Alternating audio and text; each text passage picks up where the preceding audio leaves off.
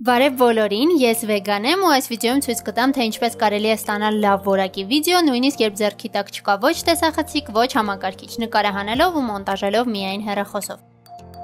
Հեռախոսով վիդեո նկարելիս հիմնականում այն պետք է պահել հորիզոնական դիրքով, բացառությամբ այն դեպքերի, երբ կայքը, որի համար վիդեո եք նկարահանելու, ունի ուղղահայաց ձևաչափ, օրինակ TikTok, Instagram-ի սթորիներ կամ IGTV։ Շարժվող կադր ստանալու համար հեռախոսը շարժելիս փորձեք ամուր պահել ձեռքը ու հնարավորինս քիչ թափահարել։ Չնայած որ ժամանակակից սմարթֆոնների մեծ մասն ունեն ստաբիլիզատորներ, որոնք այդ գործի մեծ մասն անում են ձեր փոխարեն։ Ստատիկ կադր անելու համար կարող եք արմունկը հենել ինչ-որ անշարժ մակերեսի։ Հեռախոսով մոնտաժելու համար կան բազմաթիվ ծրագրեր, ինչպես վճարովի, այնպես էլ անվճար։ Ես այսօր ցույց կտամ ինչպես կարելի է մոնտաժել վիդեոլիպ ծրագրով։ Սակայն ֆունկցիաները գրեթե բոլոր հավելվածներում շատ նման են իրար, ու եթե նույնիսկ մոնտաժելու եք այլ ծրագրով, կարող եք հիշել նշաններն ու գործիքների ֆունկցիաները ու փնտրել դրանք այլ ծրագրերում։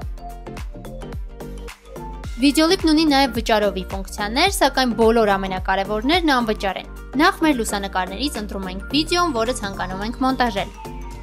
Canvas կոճակը թույլ կտա ընտրել վիդեոյի չափերն ու ձևաչափը։ Այն դեպքերի համար, երբ ձեզ պետք է հորիզոնական վիդեո, սակայն նկարահանել եք ուղղահայաց, կողքերի սև գծերից խուսափելու համար սեղմեք background եւ ընտրեք blur, ինչպես արված է հենց այս վիդեոյի համար։ Split կոճակը սեղմելով կարող եք կտրել ու առանձնացնել ձեր ուզած մասը, ջնջել այն կամ տեղափոխել։ Երկու կադրը իրար կարող եք միացնել ինչպես պարզապես իրար հաջորդելով, այնպես էլ հետաքրքիր անցումներով, սեղմելով այ այստեղ։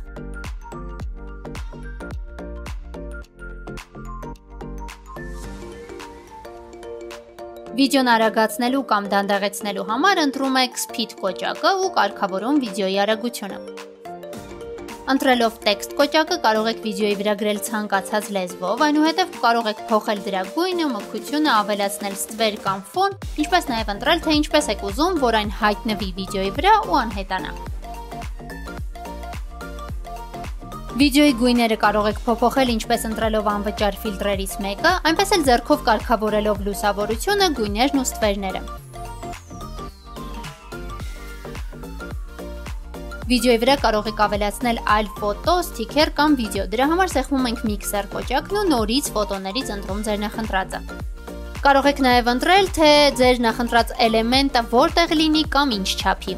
Կարող եք ավելացնել նաև անվճար գիֆեր հենց ծրագրի ցանկից։ Ցանկացած բան, որ դնում եք վիդեոյի վրա, կարող եք նաև շարժել անիմացիայի միջոցով։ Դրա համար ընտրում եք այն տեղը, որտեղից ուզում եք, որ սկսվի անիմացիան ու սեղմում այ այստեղ։ Այնուհետև կուրսորը տանում այն հատված, որտեղ այն պետք է ավարտվի ու եւս մեկ անգամ սեղմում այս նշանը։ Այնուհետև շարժում դետալը ձեր ցանկացած ձևով։ Շատ տաքա։ Ահա որ տաքա։ Վիդեոյի ձայնը կարող եք բարձրացնել, իջեցնել կամ ընդհանրապես անջատել, սեղմելով աուդիո կոճակը։ Ցանկության դեպքում կարող եք վիդեոյին ավելացնել ձեր ձայնը, սեղմելով voice-over։ Բարև բոլորին։ Վիդեոլիպի ցանկից կարող եք ընտրել ու ավելացնել նաև բազմաթիվ այլ ձայնային էֆեկտներ, օրինակ կենդանիների ձայներ, առարկաների հնչյուններ կամ ծափահարություններ։ Իջևանի համար այսօրվա լուքը այսպեսի կլինի։ Վիդեոլիպում երաժշտությունը վճարովի է, բայց օրինական ճանապարհով ձեր վիդեոին երաժշտություն ավելացնելու ձև կա։ Դրա համար կարող եք YouTube-ից ընտրել ձեր նախընտրած անվճար ու առանց հեղինակային իրավունքների երաժշտությունը ու ներբեռնող ծրագրերից մեկով ներբեռնել վիդեոն։ Նույն կերպ պլյուս կոճակին սեղմելով վիդեոլիպ ենք բերում վիդեոն, սեղմում դրա վրա ու առանձնացնում կադրը երաժշտությունից։ Սեղմելով աուդիո կոճակը, այնուհետև unlink։ Քանի որ այս կադրը մեզ այլևս պետք չէ, ջնջում ենք այն ու երաժշտությունը տանում մեր վիդեոյի վրա։ Դրա բարձրությունը նույնպես կարող եք կարգավորել, բարձրացնել կամ իջեցնել։ Ծրագրում կարող եք գտնել նաև բազմաթիվ այլ ֆունկցիաներ ու էֆեկտներ։ Օրինակ, եթե անհրաժեշտ է փակել ինչ-որ մեկի դեմքը կամ ինչ-որ առարկա, կարող եք սեղմել glitch կոճակը, այնուհետև ընտրել pixelate։ Աշխատանքն ավարտելուց հետո սեղմում ենք ծրագրի վերևի անկյունի export կոճակը։ Այս պատուհանը հնարավորություն է տալիս ընտրել վիդեոյի որակը եւ ֆրեյմը։ Այսինքն մի վայրկյանում կադրերի քանակը, առավել տարածված ստանդարտն այս դեպքում 30-ն է։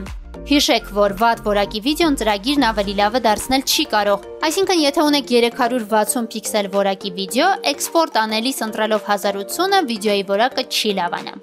Կարգավորումներն անելուց հետո սեղմում ենք save ու առանց ծրագիրը փակելու սպասում էքսպորտի ավարտին։